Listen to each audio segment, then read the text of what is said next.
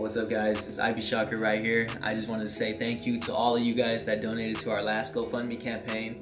The music video that we ended up creating called Fuck You, it just hit 1.5 million on YouTube.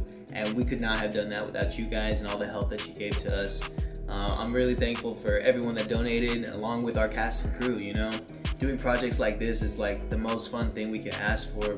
The next project I've been working on is a song called Bad News, and we want to make this music video bigger and better and crazier than we could have ever imagined.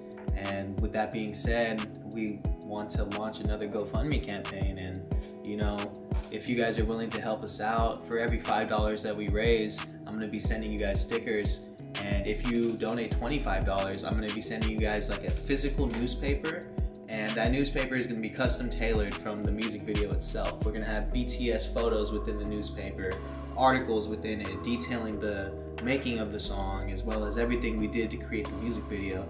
And if you donate $25, I'm going to have a list and a whole section column with everybody's name that donated. So if that's something that sounds interesting to you, a souvenir you can hold on to forever, yeah, please help us out.